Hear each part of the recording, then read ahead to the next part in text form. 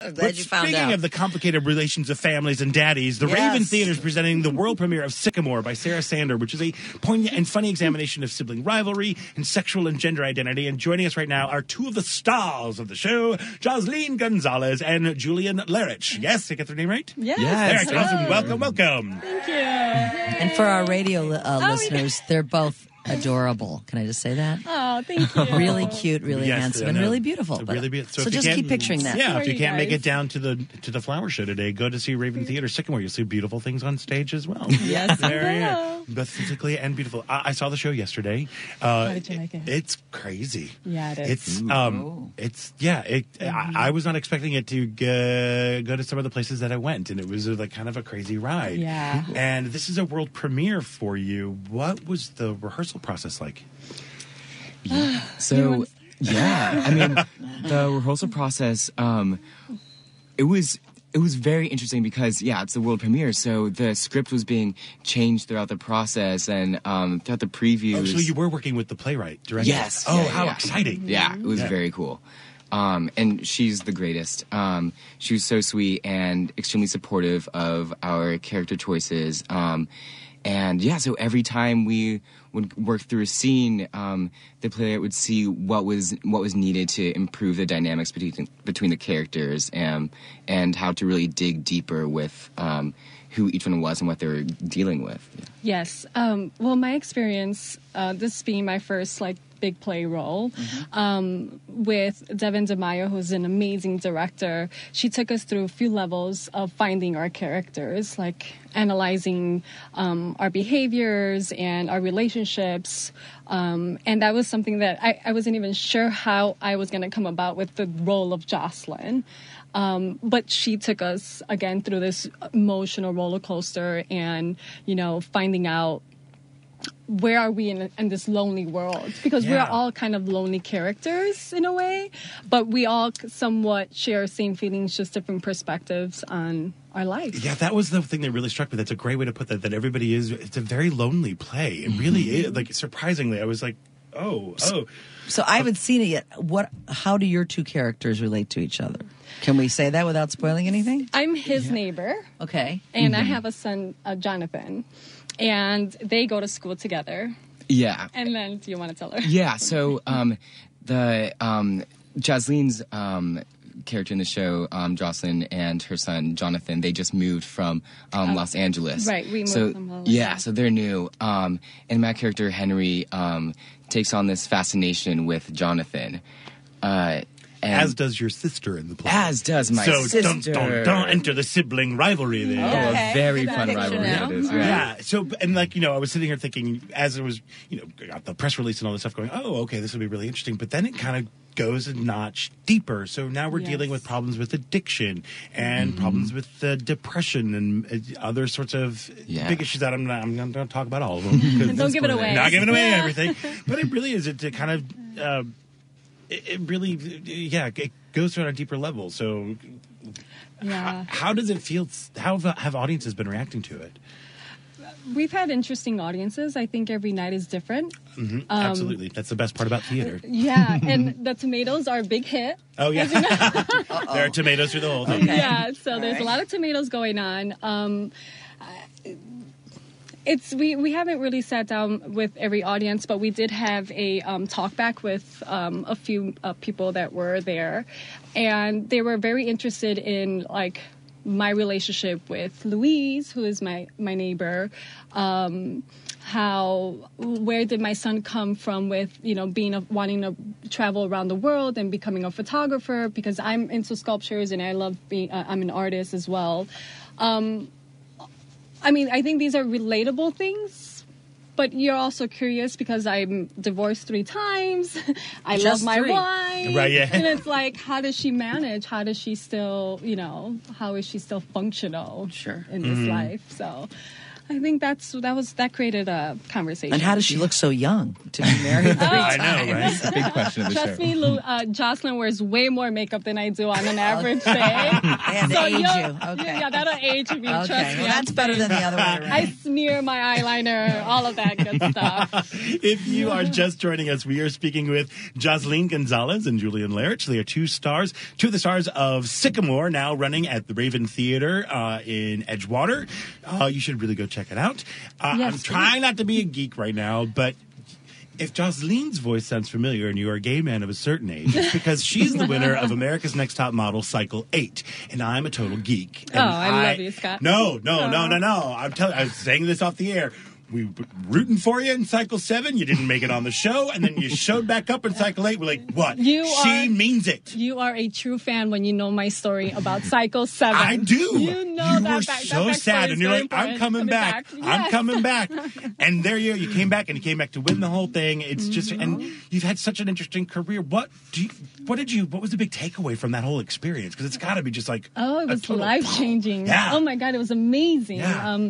The experience alone on Top Model, I was able to discover a lot of inner strength, a lot of inner beauty, because it was highly competitive, as you saw on the show. And it was one of those times where we weren't being really manipulated with what we were saying. It was really pretty real, and we all were sharks. Oh, good. Yeah. So we all were sharks. That's how I like to call them. The girls were very competitive, and I was very intimidated by that. But again, so that's why I had to find, this inner strength, and perseverance has been the key to my success.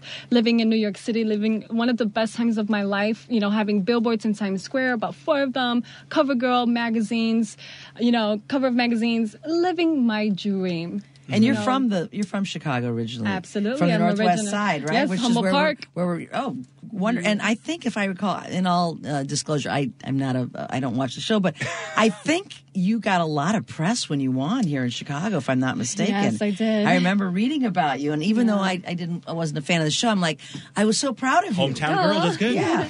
Yeah, no, Chicago has always been a place where they welcome me with open arms and have shown so much love. And so much love. Do you have, this play is about sibling rivalry. Do you have siblings that you've had sibling rivalry with? Or do we all? Or is that all of us? I can tell you something. The irony of my life, it's so funny because I do have an aunt that's 1 week older than me. And we were raised like twins. Mm-hmm. And she was the all-girl American beauty. Mm-hmm. And they always had us competing in pageants, but she will always win. So I felt like a total loser. I was always the tall and skinny girl, string bean, palm tree, every nickname you could imagine was thrown at me.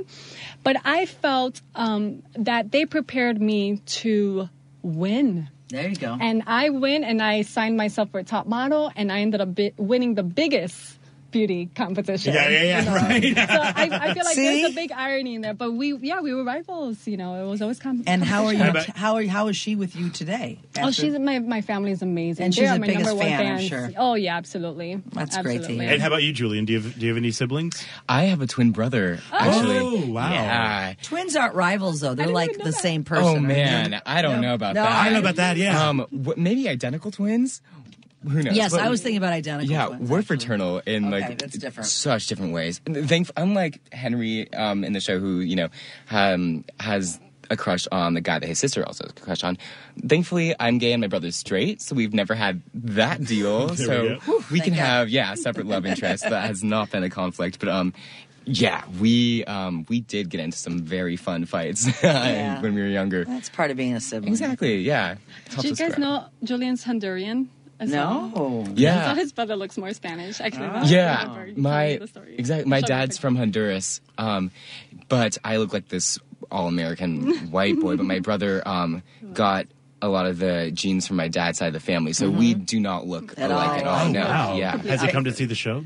he did. He came to see it. What did he think? He loved it. Yeah, he said he cried at points in the show that he wanted to reach out to me, which is super sweet, because I know that 5 years ago he would have been like, haha, Julian, like, I want to see you cry. He's maturing. He's maturing, Yeah. and I can see that. Yeah, from the experience, I saw how our relationship has developed, and we're like best friends now. There you go. That's Yeah, beautiful. it's great. So good sibling rivalry turned into, a good relationship. Exactly. Much like the play. Do you live in Chicago as well?